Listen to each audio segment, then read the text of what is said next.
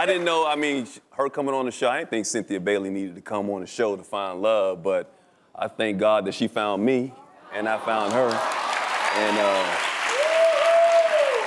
months later, I can say that I'm in love, Steve. Huh? I'm in love. Oh, yeah. I'm in love with this lady. Yeah. Girl. So thank you. Thank you from the bottom of my heart. Now. Wait. But with that said, you just can't take all the credit, Steve, now, because you have been like, I did that, that was all me. Now, we did have to kind of work this thing out, but he was very consistent. He was very consistent throughout the whole Because I know what I want. Time. And he just... I know what I want. And I knew that. I knew that you were supposed to be in my life. And Steve, I gotta thank you because I heard that she was actually gonna choose the other guy. No, she didn't. Yes, she was. No. Don't come on here with that. Choose the other guy, Mike. Hey, Mike.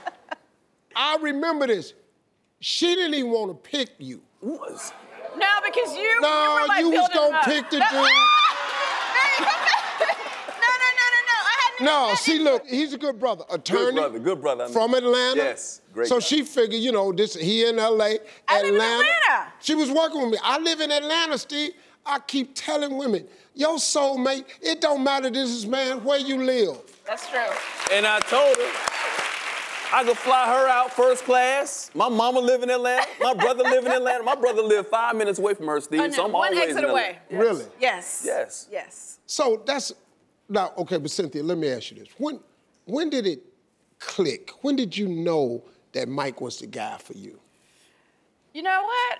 Like I said, consistency is very important to me. Like, he just always, like, even when I wasn't really totally focused on him, because I was kind of seeing other people, and I wasn't ready. I really didn't know if I was really ready to be in anything exclusive. Like, she was delaying her blessing. Yeah, come on, Mike. Yeah. She was... And I will say, you know, another big thing for me was when we started to be serious about dating, when he got a chance to come to Lake Bailey and start, you know, spending more time there with me, because it is a long-distance relationship. I still live in Atlanta. We have a 2-week rule now. Yep. And it's been working out. He's pretty busy with, like, the Clippers and everything. What's the 2-week rule? Either he has to come to me or I have to come to him. Yeah. Got 2 weeks, that's it. FaceTime is a long-distance relationship's best friend. It really is. You can do a lot of things on FaceTime. A lot. Now, all right, let me bring this subject up because I've kind of heard that both of you have kind of expressed some doubts about ever getting married again. So, I mean, now I just heard this man on national TV say he in love, so, you know, we grown. So I'm just asking you, is marriage a possibility now? Is it on the table? You know, we too old for this boyfriend and girlfriend. Right on the table, right there. Huh? It's on the table. Huh? It's gonna happen. It's gonna happen. I mean, I know that I was open to marriage when I came here before, and now she just kicked the door wide open. We had a conversation, and I had said to you, and I remember you really got on to me. I was like, no, I just don't think I would ever do it again. And you said, don't say that, you can't say that. You're the kind of woman that men would want to be with, that would want to marry. And I was like, well, I'm sorry, I'm not going to be the one there, because I just can't do it no more. You were like, don't ever say that. So, Steve, we're going to make that a reality. We're going to make that a reality. We're going to do that. I mean, I do want to marry her one day. I mean, you didn't just propose, right? I guess that was hypothetical. That was a pre-proposal. Yeah, we gotta get this ring.